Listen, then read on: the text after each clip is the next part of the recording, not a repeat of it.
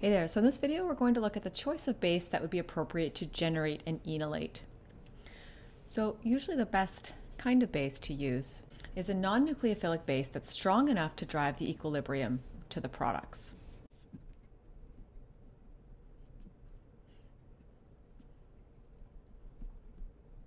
So a very common example is lithium diisopropyl amide. Because that nitrogen atom is so hindered, it's non-nucleophilic. So we won't be concerned with it reacting as a nucleophile at the carbonyl carbon.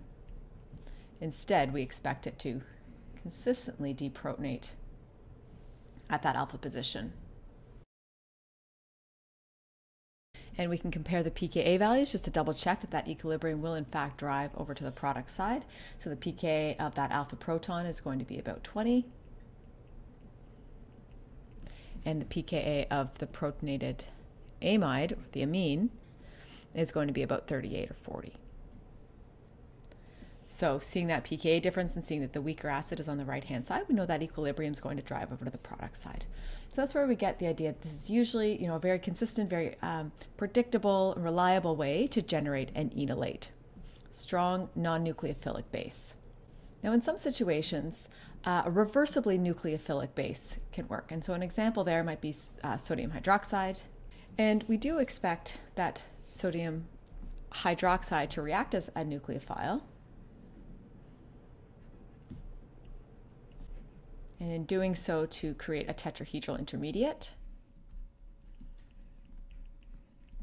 But like other tetrahedral intermediates that are formed that bear a leaving group, we expect that step to be reversible, and so that tetrahedral intermediate can form, but will just collapse and expel the leaving group and return back to the starting material form.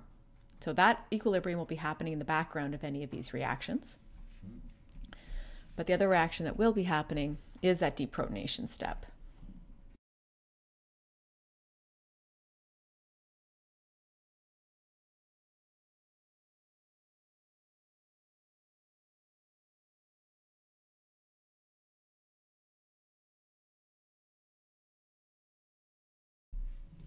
Now, if we look again at the differences in pKa values, we have a pKa of the starting alpha protons, again at about 20, pKa of water of around 16.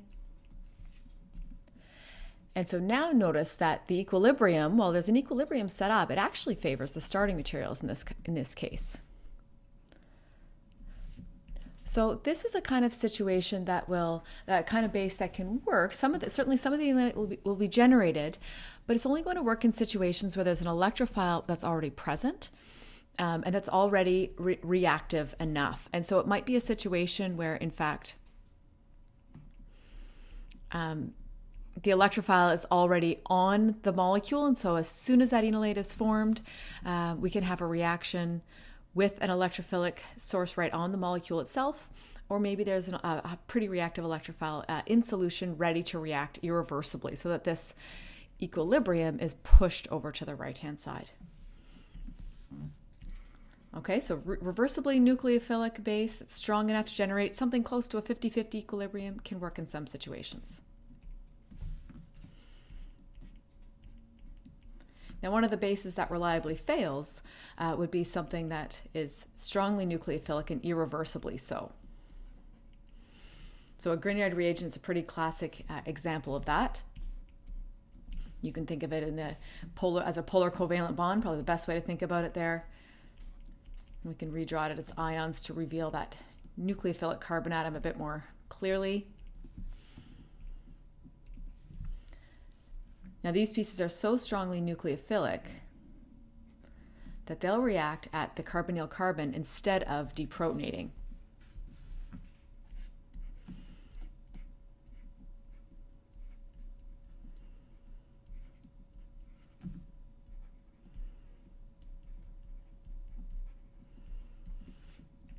And the big issue here is that they're going to do that irreversibly. There's no leaving group that's present on this product molecule. These strong carbon-carbon bonds have formed, different than what we saw in that middle situation where there was a good enough leaving group present on that tetrahedral intermediate.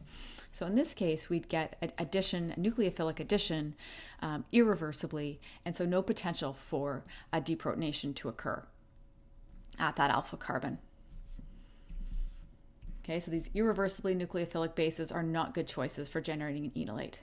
So just to review, best choice or most reliable choice is going to be a strong and non-nucleophilic base, and we want a base that's strong enough to drive that equilibrium over to the product side. Note the big pKa difference between the two acids. In some situations, a reversibly nucleophilic base can be used. That nucleophilic reaction is reversible. Enough of the conjugate base is generated that we can get, as long as there's an electrophile present, we can get a reaction in the forward direction. We want to be careful not to use any irreversibly nucleophilic bases like Grignard reagents because they just react to the carbonyl carbon instead of generating the enolate.